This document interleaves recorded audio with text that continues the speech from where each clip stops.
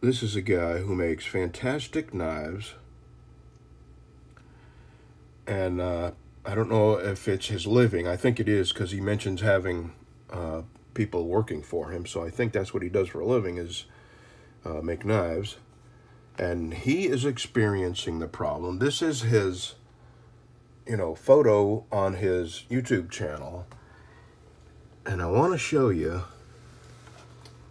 what I have experienced and a way I have found around it. You see this down here in the bottom and the dark outline around it, and especially here at the bottom? I call it epoxy halo. And what it is a couple of things. A drill press that's got some wobble in it or some run out, and it doesn't drill completely concentric holes. And another thing is you find yourself purposely wallowing out the hole that you drill and handle, because 1/4-inch pins will not fit in a 1/4-inch hole. Will not. And I'm going to do a video on how I found a way around that. Basically, it's just buying a reamer a couple thousandths over a 1/4-inch, and you drill your 1/4-inch hole, and then you ream it with a reamer that's slightly over. So when I drill my hole in the knife metal, I drill 5/1000ths over 1/4-inch, and when I drill my handle pin holes, I drill 4/1000ths. And I'm waiting on my 3/1000ths over to come in, and I'm going to see if I can get away with that. And that is how you avoid the epoxy halo that he has here, the outer round. I say you can't get a 1/4-inch pin in a 1/4-inch hole. You can, but you will split handles. And the way I used to address that problem was to put my pins on my grinder with a Scotch-Brite belt and whittle away at the pin until I could make it fit in the hole. And, it's hit or miss. You might take a little bit too much off, and then you've got a halo. Anyway, he's using Corby bolts, but he's experiencing the same problem that I've experienced, and I have found a way to get away from that. Okay, I just thought I'd throw that in there, because Wedgetail Leather sent me a link to this guy's channel, and I'm subscribing, just subscribed. And because he's using the stainless steel tool wrap, and he's showing how he uses it without anyway, that's what I'm looking for. I'm going to start buying some tool wrap and wrapping my tools to avoid the decarburization burns that I'm getting on some knives, which, you can sand them out, but my God, when you sand a blade up to 800 already, and then you heat treat it and temper it, and then you realize you've got decarburization burns, you have to sand, back down to 320, and it's a lot more work on a hardened blade. So, anyway, okay, out to the shop. All right, we got it up on its legs, me and Herculea. Now I'm going to start taking it apart. I'm going to separate. I'm taking this off, and then I'm taking this off of this, and that should cut it about in half weight wise. All right, let me get started. Okay, we're getting there. I'm gonna bring that up in the shop, and then I can come back and get this.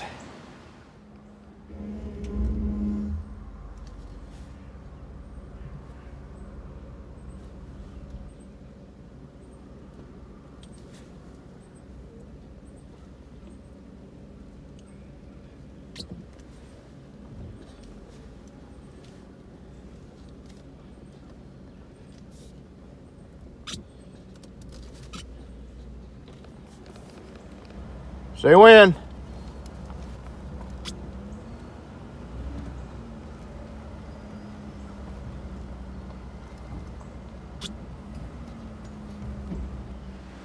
Okay, it's in here.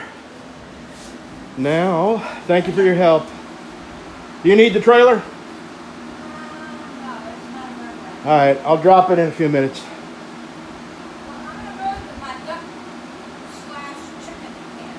Okay. All right, now that is going here. This is going here. That is going up yonder. And that is going here. I'm going to sit a minute. Actually, I'm going to go drop my trailer so my wife can use it. And then I'm going to come and I'm going to have a cup of coffee. I'm going to turn my AC on. Yeah, I'm that lazy. And get to it. All this is stuff that will not be going back on it. It's all the shrouds. So I won't get rid of it, but I'll have to store it somewhere. I think I'll take it down to my shop, my other shop. All right, we are making some progress. I got the big 12-inch disc sander took off of there and the jigsaw put there. I got the 1x42 took off and put right here, bolted down. Now, I gotta unbolt this and I'm just gonna set it on my kitchen counter up there. Along with that, I'm probably gonna offer all these for sale. You know, one price, just cheap to get rid of it. And then I'll move this up into the kitchen. And then, by the end of the day, I will have that in the corner over here and plugged in and ready. I've ordered some 6x48 ceramic belts. Let me tell you, this 4x36, I put ceramic belts on that when I'm sanding my steel, because the oxide belts, they wear down almost immediately. And those ceramic belts are about 14 bucks each. And I bought 10 6x48 belts, 2 inches wider, a foot longer. Well, yeah, a whole foot longer, for 10 bucks each, and about 10 of them. So that should last me, God, years. Because I've had 2 or 3. I've had 3 belts forever for that, because they don't wear out very quickly. And when they do feel like wearing out, you take the edge of a real sharp piece of steel and you run it across here, and what it does is break open, it fractures the ceramic, and it feels like you put a new belt on it. So, all right, let me, I got my wrench. Let me pull the drawer out and get under there and pull them bolts out. All right, before I do anything, I got to move this into this room. And to do that, I got to take down this door. If I take that door off, I could just squeak that thing in here. And I'm going to put it right there. And that will give me places to put my buffs, my wheels out of the way where they won't get schmutz and dust and grit on them. And a flat place to, you know, lay stuff. So what do I need? Okay, I may just take that door completely off. I don't need a door here. I'll take it off and stick it in there where I keep other stuff. So let me get my drill driver. Okay, I got my wife coming down. She's gonna help me lift this up the stairs into the kitchen.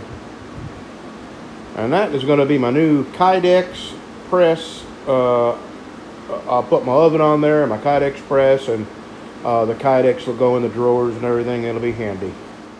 There we go. That's my new Kydex processing center.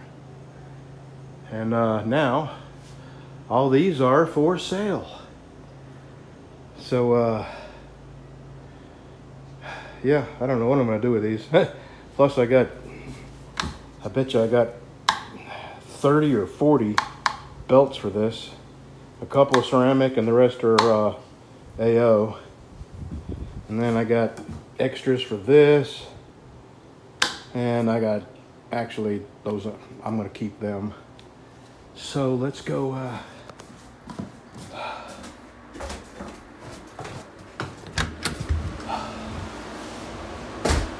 and this is where the big one's going.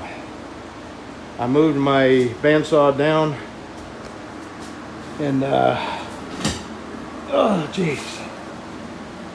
Now I got to get my wife to help me pick that up and carry it over here and set it on there. Okay. I don't even know what time it is, but it's been a long day. Whatever time it is, it's been a long day. All right, I'm gonna take a little break, drink the rest of my water, and get that up on there. All right, there it is. I got to tell you, it is slightly intimidating. It's such a massive machine, and I'm gonna have to really practice good some good safety around this, because you know my shirt could get hung up in that. I got to be much more careful with this than I did the other one. God, what a beast of a machine.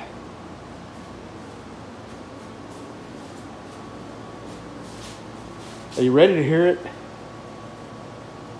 Okay, get ready to hear the angels sing.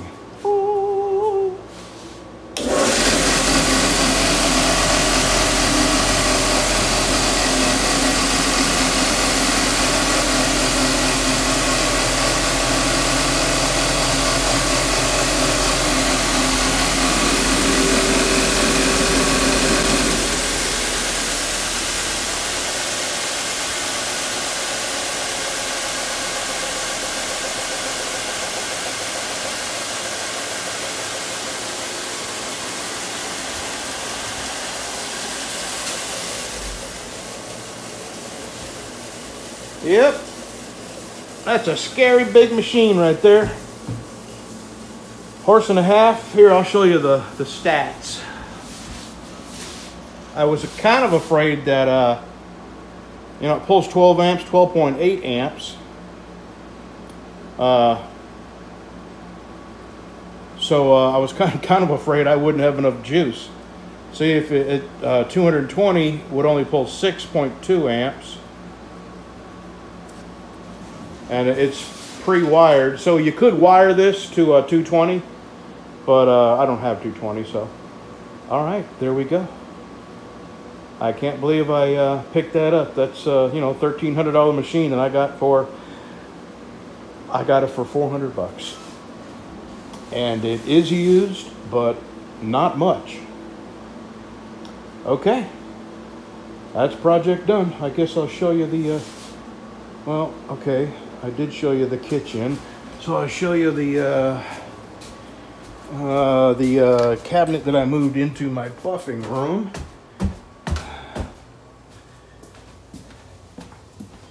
Here we go.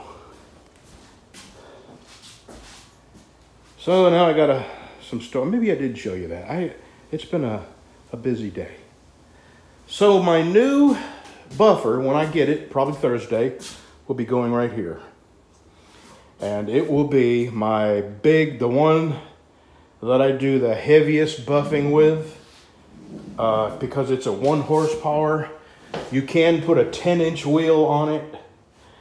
And this is going to be my black blending bar that goes here. This is 3/4 of a horse, and it will be used for my green rouge, my green compound, knife maker's compound. And then that is only a 1/2 horsepower. So that will be used for the final buff, because I don't need, you know, the final buff, you don't need to bear into the wheels at all. So it will be more than sufficient for the final buff, the pink scratchless. Okay, life is good. I have no knife orders, so if you want a knife, let me know. Otherwise, I'm gonna continue tweaking my shop, and when I'm done tweaking, I will make a few knives and just get to work knife making. Okay, that's the day for me. I'm gonna clean up.